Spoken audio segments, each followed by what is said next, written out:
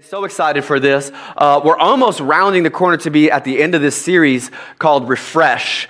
We started this on the very first day of the year. The very first day of the year was a Sunday morning, and it was like so much storm had happened the night before. Everyone's power was out. It was absolutely crazy. Still a bunch of people were able to get out of the branches, out of their front yard, and able to make it to church. And we've been in this idea around refresh.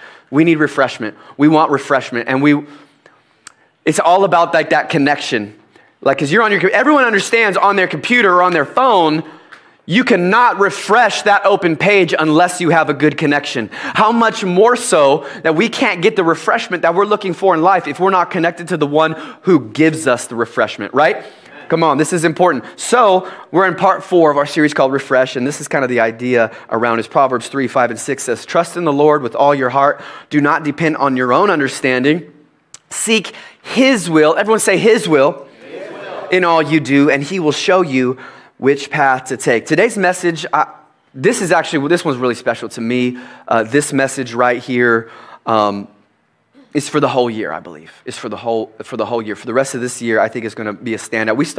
Tiffany and I started pastoring just over 10 years ago. We had a 10-year celebration. You guys really swept us off our feet for that, by the way. Thank you so much. The church blessed our socks off. That was back in October. And we had our 10-year anniversary. So we've been pastoring 10 years. 10 years, and we changed the name of the church. The church already existed, but we changed the name to Lifeline because we felt like the Lord had dealt with us in a different way about how we were going to relate to the community, how we were going to be involved with the community. And it was that name, we wanted people to see that name from the very beginning and know that was a part of our identity, that we wanted to be a lifeline for people. Same gospel, we came in, we were young, we're young now, we were young then, I'll tell you that. We didn't know nothing, come on, we didn't know nothing. We were like, I'm gonna sit here with the Bible and just read it. All right, that's the best I could do for you. I didn't know nothing. Tiffany knew a lot, let's be honest. She knew plenty. I didn't know nothing, but it's the same gospel, it's the same basic, essential elements of Jesus Christ is our Lord and Savior, and we believe in Him and take Him on, and He's our salvation. But the way that we interact with our community, we felt had to change. We couldn't just play church as normal.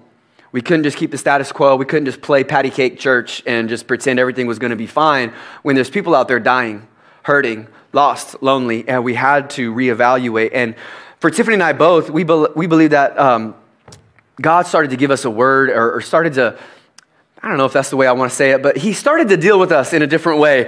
And He gave us this scripture that started to articulate the way that we saw things happening. It comes out of Isaiah 54. It says this: "Enlarge your house, build an addition, spread out your home," which it's not in my notes, but every phrase here is powerful to me. Because when I think of home and He's saying, hey, you're safe here, I want you to feel safe. I want you to expand where you feel safe. I want you to go outside of your comfort zone. I want you to go outside. I want you to stretch out, but I cannot linger. I have to keep going. There's good stuff here. Got to keep going. He said this: "Spare no expense." Oh, that one I have to stop. Spare no expense. He says this vision is going to require sacrifice. When you're stretching, when you're growing, when you're expanding your house, this is going to cost you. And this is how God's dealing with me, with Tiffany. We have a family, we've got kids, we had our own thing, but God's saying, hey, I need you to think bigger. And I know it's a little scary, but you've got to listen to me, because people are out there, they're dying without Jesus. They're dying without the Lord, and you have to expand your tent. You have to expand your house. This vision is going to be a sacrifice, and it says this: "For you will soon be bursting at the seams." I think God's soon and my soon are two different soons, but that's all right. That's all right. I can deal with His timing. It's cool. He says, "Your descendants will occupy other nations and resettle ruined cities." I do you a disservice, church. I do you a disservice if I don't tell you our intentions. Our intentions here at Lifeline Church is to grow. We intend to grow. We intend to be bursting at the seams. We intend to expand our house. We intend to extend beyond one service, beyond one building, beyond this building, beyond one location, beyond one city.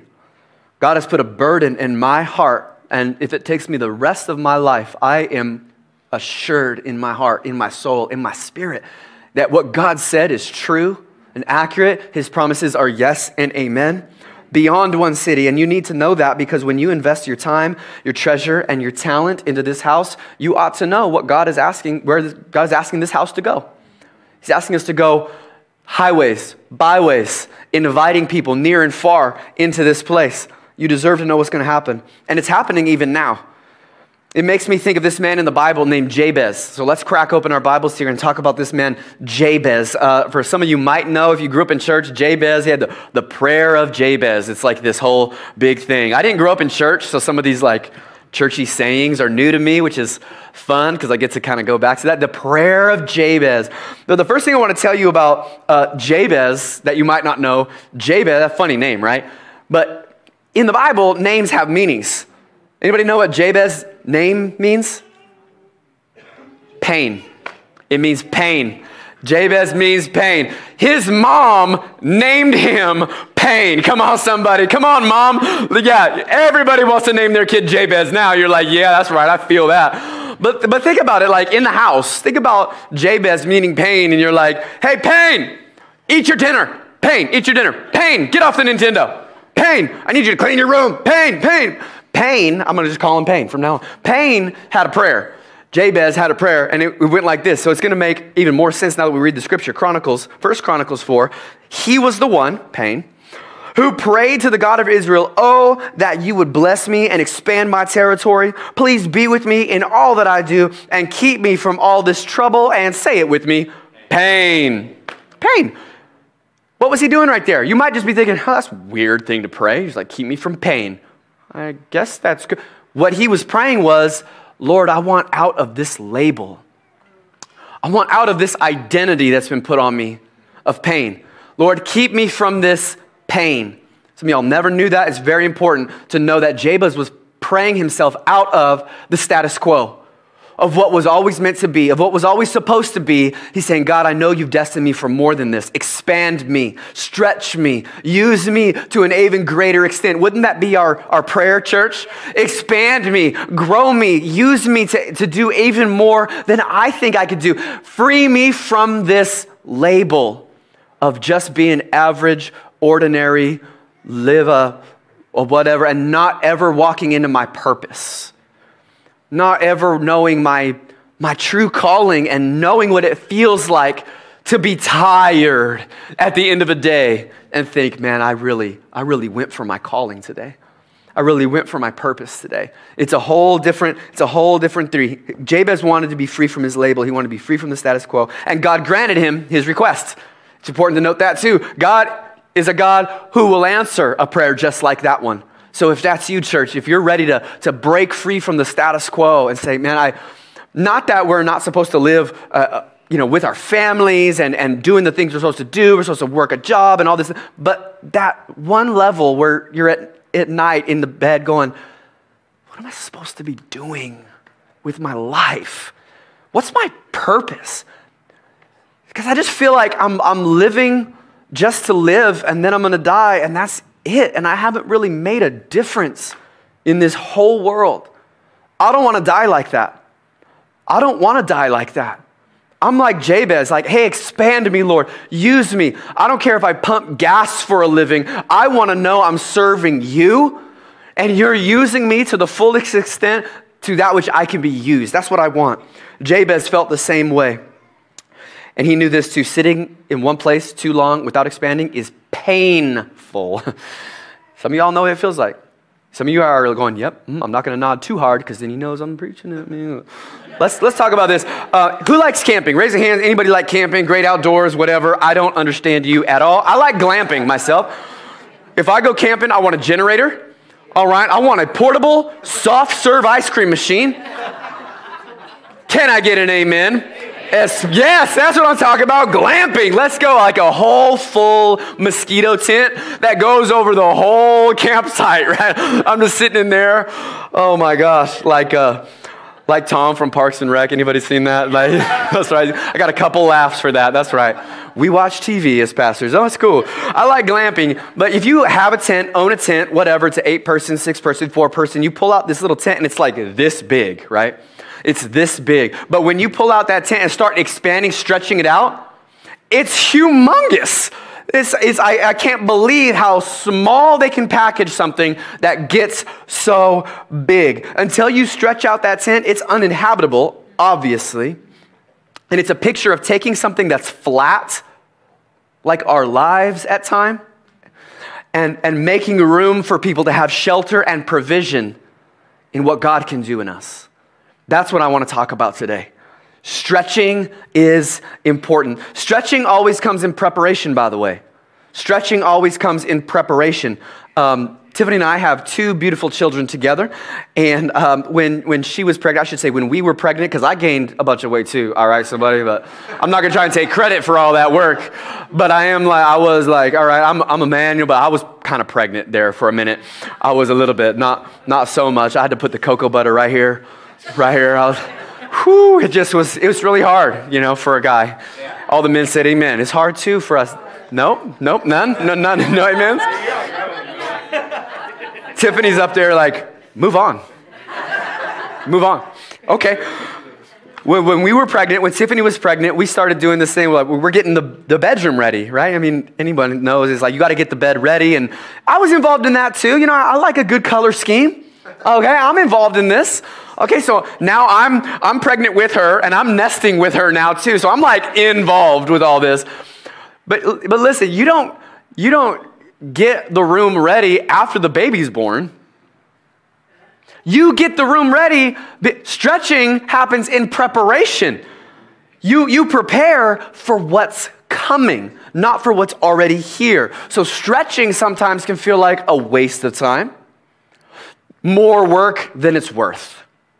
There could be other things I'm doing with my time. Why do I need to do all this stretching? Why do I need to do all this growing? Well, we stretch in preparation for what's on the way, not for what's already here. God said, extend your tent, spare no expense, extend your home. This is important. Sometimes when we're being stretched, the devil comes along to say, well, you just settle down. Just hang out there. You four, no more. Don't you like it? Like, this is good right here. You know everybody. You know what to expect. There's no random people just messing you up. The devil will. He will. I'm talking about church, but I'm talking about you too. Like when you're about to stretch, he'll go, no, you don't need to do all that. Like, you're here at church. I mean, what more do you really want? It's like, you're good. Check. You're good. You're fine. You're doing enough. No need to serve on a team. That takes too much humility and submission and like commitment. You don't need to do all that. You don't need to give financially. You don't need to invite your friends like their lives depend on it. You don't need to do that. Like, no, they'll probably be fine. They just worry about yourself. That's what the devil will say. Well, let me just tell you, the devil's a liar. He lies to us all the time. All of what I just said is false. And let me just be clear about this. Until we do these things, until we stretch ourselves, until we move forward in the ways that God has clearly shown us, there are some clear pathways to growth. The devil will chirp in your ear about how it's too hard, too much work, not worth it. But God would say to you, I'm trying to prepare you for what's coming. Your life has beautiful, wonderful things waiting for you to stretch out for it. Waiting. Sometimes people don't like to be stretched. That's why I had this rubber band. That's why I have them in all the bulletins, and I'm going to make you put them on your wrist before you leave here. But I just want to talk about a rubber band for a minute, because I think it really paints the picture. It paints the picture well. We don't like to be stretched. It hurts. And it's like, think about how the rubber band feels. If I was a rubber band, that's what. It's like, ouch, man. That stinking hurts, man. It's crazy. But it's hard. It's uncomfortable. There's uncertainty. What if I join a life group and they don't understand me? They don't accept me. No, what if I start giving and tithing and there's none left for me and the things that I really want to do? I got to invest in my future. Like, what if I do that and then, it hurts? What if I really commit myself to God and His church and people judge me for it? People look at me like, people at work, they look at me like, freaking fanatic over here. And it hurts. It does hurt. It is a stretch. It is a stretch for us. Stretching is always uncomfortable. But this is a rubber band at rest. And a rubber band at rest is never fulfilling its purpose. I'm sure it's very, feels good. This rubber band, its purpose is not fulfilled until it stretches around something to keep it secure, to keep it safe. Until a rubber band is stretched, it's not fulfilling its purpose. That's what its creator designed it to do. Do I really need to connect the dots? Your creator designed you to be stretched on an ongoing basis in life, to be stretched, to expand, to continue to grow to new limits. And God always stretches us before he uses us. You can write that down in your notes. I made a little blank for you so you can remember that later. God always stretches us. The stretching happens before he uses us in a mighty way. God always stretches us before he uses us. Why? Because we need to be stretched out before we can carry anything heavy. We need to stretch before we can carry anything heavy. Wise people know you need to stretch before lifting heavy. I like to work out. I know you can't tell. You're looking at me like, all right, 165 pounds soaking wet. Good for you. Work out. You keep it up. I'm really good at stretching, though. Wise people know if you're going to lift something heavy, you better stretch out because you could get hurt. So God doesn't want to hurt you. He doesn't want to hurt you. He wants you to be able to carry the thing that he has for you in life, so he wants to stretch you so that he can use you. Some of you have been scared of the stretch. Don't be scared of the stretch. It's leading for just a whole nother level of rest. Are you seeing that? The more you stretch, the more flexible you are. And the more God stretches you, the bigger you become, and your new rest is even bigger. And your new rest is even bigger. That one's free. It's not even in my notes, all right? God just gave that to me. So take that. That's a freebie for you. And then we hear from our pastor about how we can be stretched, like those three main areas I keep talking about: giving, life groups, and serving. It's almost always one of those three areas where God is asking us to, because those three areas talk about like the whole expression. Giving usually has everything to do with trust. Everything to do with trust. So if we want to grow in our trust, try giving a little. When it's a dry season, the economy's down, and you're like, give what? Said who? That's an exercise in trust. How about serving on a team? Well, that's a stretch in humility. Is this person? I'm a manager at my work. You don't tell me what to, It's a stretch in humility. It's a stretch in humility. And how about life groups? It's a stretch in relationship and vulnerability, where I got my four, no more. I'll just stay home every single day with my own family. Look, they'll be okay. One night a week, go out and make some friends, all right? They'll thank you later in life. Thank you, Mom. Thank you, Dad, for having friends and showing me what it's like. It's a stretch, though. It's a stretch in relationships. So it's almost always one of those three areas, maybe more than one. I know my church. I endeavor to be better down here, face-to-face with people, than I am up here. And I like to think I know my church, and it's one of those three areas. It's one of those three areas, and so that's what I want to give you. So sometimes we don't want to stretch. It's just like before we have that breakthrough, but you know better. To carry more, you have to allow yourself to be stretched more, and no one can do it for you. You have to choose to engage. All right? So I've got these balloons here. I don't know if you noticed them. I got some balloons on the platform. You see that? Very pretty, very pretty. You should have seen me going in to go get these balloons. Who are these balloons for? Me. Going to the dollar store, they're like, oh, you having a party? No. Who are they for? For me. Just, I was feeling good about myself. Thought I'd get me some balloons. You ever feel like that, man? You know what? I need a bouquet of balloons. I deserve it. I've been working hard, all right? I've been putting in overtime. Let's do it. Now, these balloons up here are filled with a little thing called helium. Y'all know about helium, right? There was a helium shortage recently. A balloon near helium, this is no good. This is no good. What has to happen for a balloon to be lifted up like that, to be so full of joy, to be like party time? What has to happen? It has to be filled with the helium. It has to be filled with the helium, filled with the joy of the Lord. The Lord has to fill us up. We have to become filled to the point of almost bursting. I don't even want to squeeze these things. Like when I was in there in the little balloon shop, I went to the Dollar Tree. Who am I kidding? I didn't go to no balloon shop. But still, when you're there, raise a hand. Anybody been to a balloon shop or the Dollar Tree to get balloon? Nobody in the whole world. Come on. Show me, help me out here. I'm up here all by myself. Can't even get a hand raised. Who's seen somebody fill up a balloon with the thing and it's boo, boo, boo. And it's scary, right? It's like, dude, would you? No, that's enough. That's enough. Am I the only one that ever feels that way? It's like, no, it's good. It's good, especially when I'm blowing one up right by my face. That's good right there. I don't want it to pop on my face, you know. I couldn't resist. If I'm preaching, I get to do what I want, all right? It's fun. Now, being filled with the Lord's goodness and his grace, his mercy, being filled with his Spirit is just like this. But if we rest in this and refuse to be stretched, the longer we wait, the longer we start turning on like this. I mean, who would you give these to? Anyone ever seen The Office, you know? It is your birthday. Hi. Here, Tiffany. These balloons show you how much I care about you. But everyone knows, left alone, these turn into these. Guaranteed. Every single time, no doubt about it. All you got to do is leave them right where they're at. You don't have to do anything. You don't have to do anything at all. All you have to do is leave them there, and they will deflate on their own. The Lord talks about this. The Bible talks about this.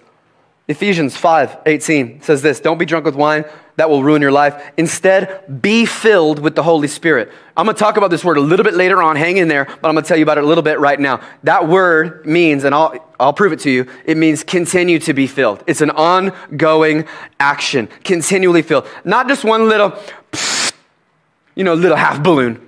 Not just one little, not just one little thing. Not just one little thing, but all the time. Just give one time. Just serve on my own terms. I'll pick up some garbage on the way in here, and that's about good. One little thing. How about just made one friend? I'm all set. That's all I need. Just one little. No, we need to continually.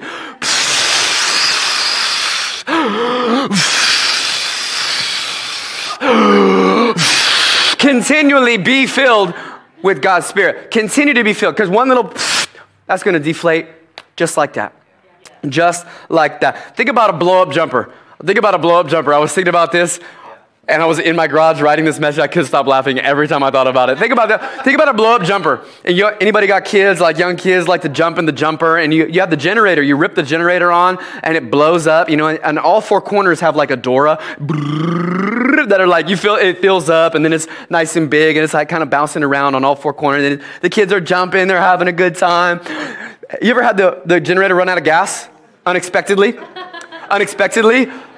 Instantly. The kids are in there. They sink to the bottom, and Dora goes, bah, starts crashing in all four corners. Bah. And then you're just like, oh my gosh, they're trapped in there. You run to the generator, womp, womp, womp, open that thing up, and then Dora, party girl again. She's feeling good. The kids are like, crying. So scared. They're like trapped by Dora, like in all the rubber is like crazy. I mean, how quaint of an illustration.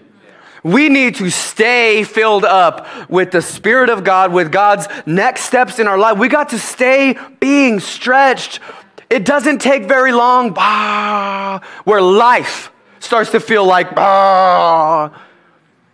some of you are there now. And it feels like the world is caving in around you. Your relationships are breaking down. Your connection with God isn't what it used to be. And things just aren't right. Man, you got to be filled. Take a next step. Be filled with the Spirit of God. Let me tell you something. Number one is this. You can expand more than you think you can. Write that down in your notes if you're taking notes. If you're not taking notes, pull out a pen and start taking notes right now. This is a great time to start doing it. Number one, you can expand more than you think you can. You might feel like a balloon filled up to fullness right there, and that balloon is filling up, and you're getting scared, but maybe that feels like, oh, I'm going to pop. I can't take anymore. But you're right here. God knows how much you could be stretched. He's your creator. He's your designer. He knows what you can handle. He knows how far you can expand before you're going to burst. He's not going to cause you to burst, but he is going to cause you to stretch. And I think sometimes he likes to push us to our limit. It's not funny at all, is it? No, it's true. It's true. Sometimes he likes to push us. Matter of fact, it's almost every time. Every time we're stretched. Every time he's encouraging us to take a next step, or you're hearing it from your pastor to take a next step. It feels like more than you can handle. But it's always one more, and every time, it's okay. The Bible talks about this. I don't know if you knew that. The Bible talks about that happening in the life of the disciples in 2 Corinthians 4. He says this, Paul wrote this to a church. He said, through suffering, stretching, our bodies continue to share in the death of Jesus. That sounds stretching. So that the life of Jesus may also be seen in our bodies. Yes, we live under constant danger of death, stretching, growing, expanding further than we think we can. Oh, Lord, I'm going to die. If I go to a life group, if I start giving, if I start serving on a team, oh, it's too much, Lord. I can't do it. But we feel that way. And I don't mean to make fun of you. I'm not making fun of anybody. I feel the same way. Okay, let's just level the playing field. I have places I need to stretch and I don't want to. It's true. It's true. I need to stretch in certain places and I'm making myself. So it's hard. But he stretches us further than we think we can because we serve Jesus, so the life of Jesus will be evident in our dying bodies. Like in that act of suffering, in that act of stretching and expanding, God is seen. God is seen. God's sacrifice is seen. So we live in the face of death, but this has resulted in eternal life for you. What is he saying? He's saying our stretching leads to other people saving. When we get stretched, when we allow ourselves to be stretched, there's people who are going to go to heaven and not hell because we allow ourselves to be stretched. I know some of you are at like that beginning place, like when I pray for salvation at the end of the message, you're going to be ready for that and you're going to be thinking, man, this is for me right now. But I cannot tell you soon enough that God wants to use you beyond you. That there's people out there who need you. God wants to use you to reach them. Our stretching, but this has resulted in eternal life for you. Our suffering is what he said. Our suffering has led to eternal life for you. Our suffering is not just so that we get the next level. It's so that we're able to reach more people and expand our tent and go to that second service and go to the third and get a new place because it's about people are going to be here. Because there's people that you are going to be able to reach that I'm not going to be able to. Look, I'm not at your job. I'm not at your work. I'm not in your neighborhood. There's people that are counting on you to be stretched. I'm just going to move on. Number 2 is this. Write this down. You cannot rely on yesterday's inflation. You cannot rely on yesterday's inflation. Some of you are thinking, well, yeah, I did that already. Well, it's time to do it again, y'all. It's time to stretch again because you got another blow in you. You got another puff in you. All right, take it easy, Lifeline. I know what kind of church I'm talking to, all right? It's not that kind of, all right? It's the Spirit of God. Spirit of God. You cannot rely on yesterday's inflation. You can't live on yesterday's manna is another way to talk about this. Manna in the Old Testament was what God fed the people of Israel as they were walking around in the wilderness. And this is how manna worked. He gave it to them every day. And every day, they had to go out and get it. They had to go out and get their little piece of bread every single day. And manna just means, what is it? And they were like looking at it like, what is this? And he's like, just go get it. All right, just go get it every single day. And you could never, this is just how God did it. I think he was trying to paint a picture for us. You couldn't gather too much and save it for the next day. You had to get it that day. You got your provision for that day by going out and getting it that day.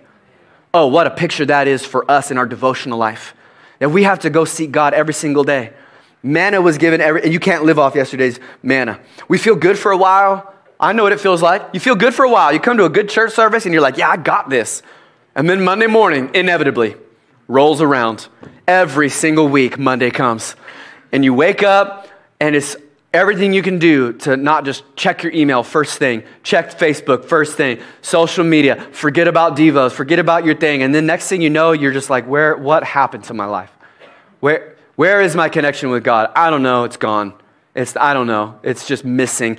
Every single day, we have to remember to stay filled. That in Ephesians 5:18, let me tell you about that word. I hope it's pronounced paro. All right, I'm just a gringo doing the best I can with these Greek words, okay? I don't speak Greek, but I do know how to read a lexicon so I can figure out what it means. Paro, be filled. Ephesians 18, be filled, paro. Paro, maybe it's like that. But it's a present verb. I know about language. It's a present tense verb, which means the verb tense where the writer portrays an action in process or a state of being with no assessment of the action's completion.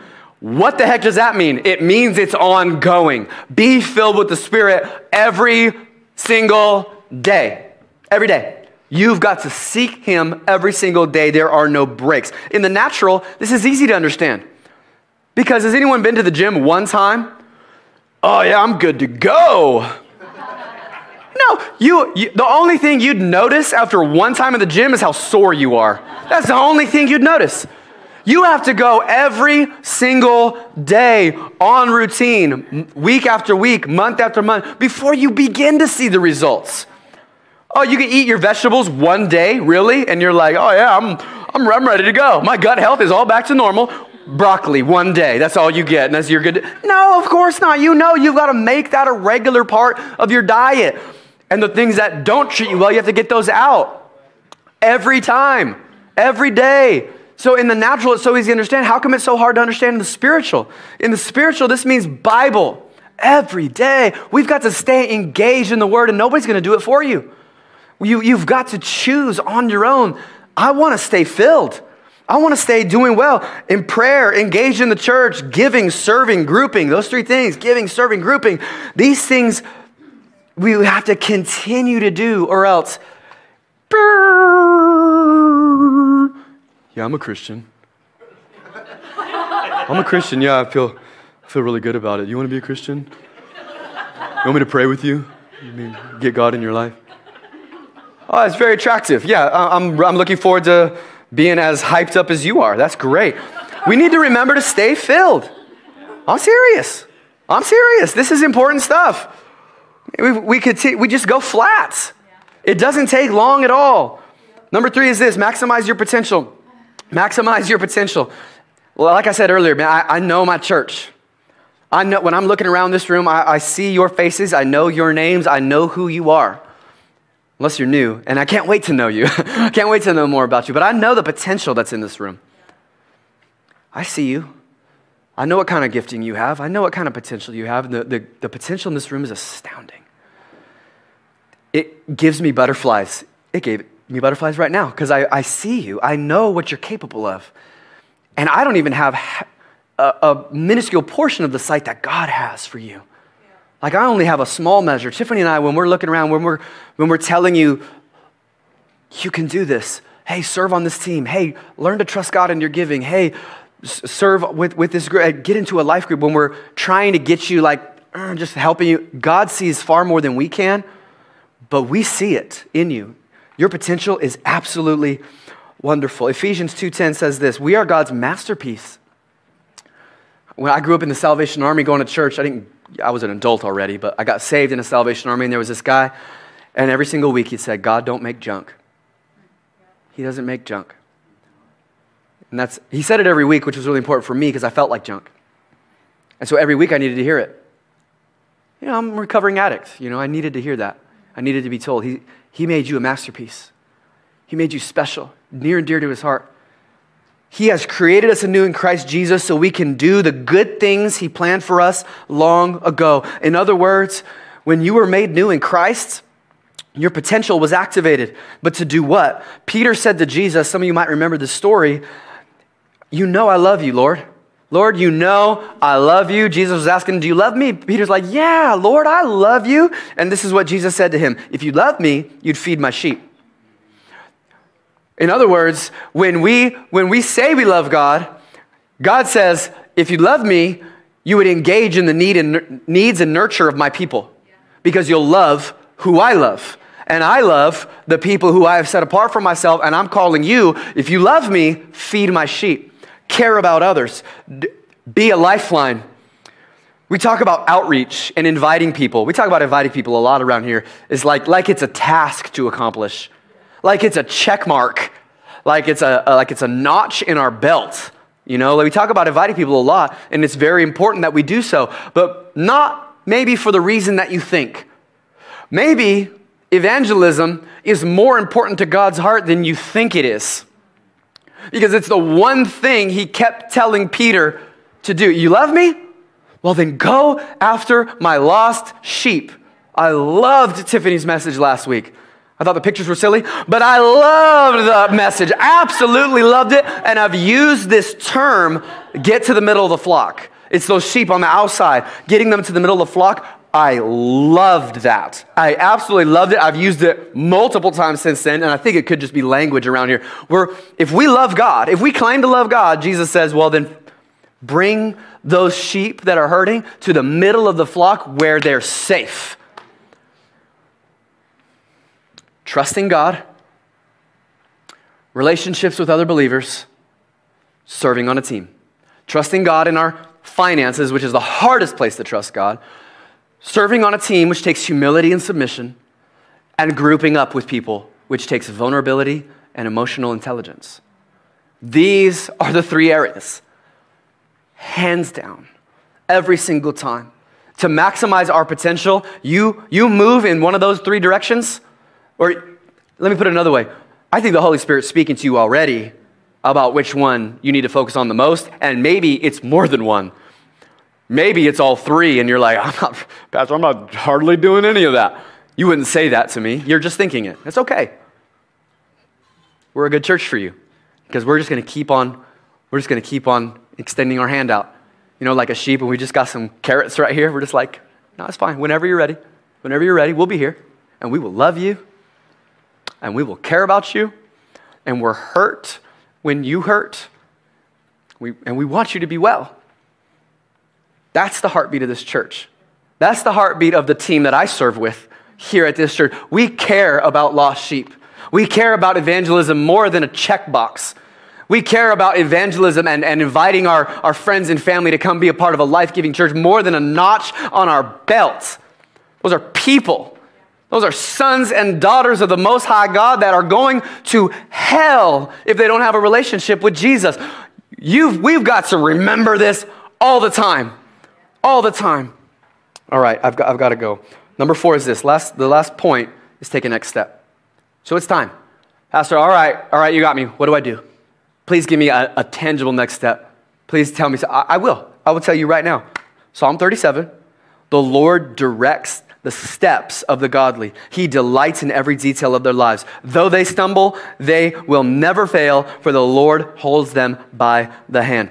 Lifeline isn't a hometown buffet. I just want to get that out of the way right now. We don't have macaroni and cheese next to the cottage cheese, next to the, chicken wings, next to a slice of old pepperoni pizza, next to prime rib. No. You're not just going to get whatever around here. We're more like an In-N-Out. We do a couple of things, but we do them the best we possibly can. The Lord just told us we need to focus. These next 4 next steps, this is kind of how you'll learn about these even more in Growth Track if you want to come to step 1, which is next month. Step 2 is today, which you can definitely join. I'm going to talk all about all of this right now. The first next step is this, is to know God. Obviously, that's the first one, right? To know God. And we focus on doing that on Sundays. So you're like, okay, what's that next step mean? I'm already here, Pastor. What's up? Like you're preaching to the choir. Maybe I just caught you on a good day. You know what I'm saying? Maybe I just caught you, on the day that you're here, which is great. I love that. But I'm speaking to everyone here who hasn't yet made that commitment in their heart, like, hey, weekend with my church family is priority. And I'm going to go hear God's word from my pastor every single week, and it's in my calendar, and I don't just flippantly back and forth. Like, that's a next step that you could take. And I get it. Life is busy. I understand all of that. Believe me. I got a grown son who's 19 years old working a job, and I got two littler kids, 6 and 7. I know what it means to have a busy life, but there is a tangible next step to take a next step towards God through commitment on Sundays and to say, hey, this is a commitment for me. I'm coming every week. Unless I'm sick or out of town, I'm going to be there. And online, let me talk to you. I'm going to talk to you for a minute because there's some of you that are sick. There are some of you who are out of town, and I'm so grateful for this opportunity to talk to you this way with all the technology. But there are some of you who aren't here, but you could be. I want to just encourage you. That's not God's best for you. That you're missing out on something right here in the room. There's people here in this room, even right now, that will be your best friends, that will be like mothers and fathers to you, that will be like brothers and sisters to you, and you will always be missing out on that as long as you keep that. I know it's a lot easier. I know it's a lot simpler, but if you're able, take this one next step. Maybe this is your next step to begin to come, and it goes for all of us too, because every single one of us needs to decide, man, Sunday mornings is for me. The next thing is this, and this is called find community. This is just what we call it here. That's how the language we use is find community. And notice it's not saying have community, it's saying find community. And we do that through life groups. We've talked a lot about that, but let me linger here for a second. This is a place where people who come on Sundays, this is a place where people who come and start to get engaged can find new community. Because here on Sunday, there's a lot of people here, and we have 2 minutes for greeting time. It's like, you're not going to really meet anybody like that, okay? You're not going to really get to know someone like that. That's why it's so important for every single one of us to decide here and now. Don't wait for February 5th. Sign up for your group now. We are going to start February 5th. We're going to start a new series. And all of our groups for 6 weeks are going to do the same content. We've never really done that before. I think it's really special. The whole church is going to come together around this one teaching idea for 6 weeks. I'm really excited about it. I really, really am. And the name of the series and the name of the book is called Who Am I? And it comes from this really important concept of identity. Even Moses struggled, did you know? Moses was called to take all the people out of slavery, to have this huge calling. And what was his complaint? God, who am I that you would use me in a mighty way? And I think every single one of us in different areas, we compare ourselves to others. We fail in life. We're in different stages. And so as a parent, who am I? As a teenager, who am I? And we're going to go over this concept of identity. Who am I? With all the teenagers, with all the grade schoolers, with all your preschoolers. Trust me, our teachers have come up with some great stuff, and they're going to move this thing forward. But then, of course, for all the adult groups, we're going to go over this together. Who am I? And we're going to find community around that idea. God has a plan and a purpose for you. And God has called you into better and greater things. The last one is this, is to get equipped. Maybe this is your next step. Get equipped. We do that through our growth track. This is where you discover your purpose and learn what it means to be a real part of a life-giving church. It's reported that 87% of church-going believers don't know what their spiritual gift is. Like there's a list of spiritual gifts in the Bible, and if you just ask, 9 out of 10 Christians would be like, I think it's being fun. We just don't know. We don't know it. We just don't know what it is. Hey, listen, that's a problem. That's a problem. Because if you don't know what your spiritual gift is, then how can you know how to run in your lane? That's why we do Growth Track, is to equip you to be a part of this family, to be a part of this community, to serve on a team, and to exercise our humility in that way. But also to learn about your personality and about your spiritual gifts so that you know that this is how God created me to be. Like He's created me to be a life-giving source for kids. Or maybe at the doors, when people are walking in, they're coming in, they're driving in and they're white knuckling their steering wheel. And God designed you to be the kind of person that's in the parking lot that just has that demeanor of disarming, where people just start to feel safe around you.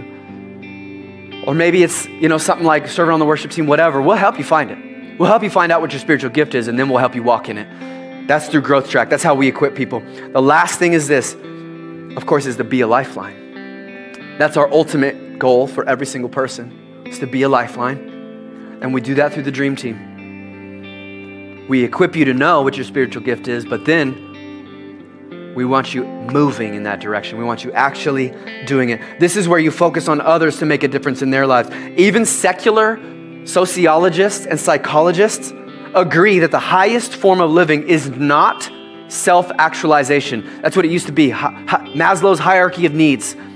Years and years ago, it ended on the top of the triangle with self-actualization. You know what that means? My career is fulfilled. My bank account is where I like it to be. I've got a nice retirement nest egg, and I'm living my best life. That's the top.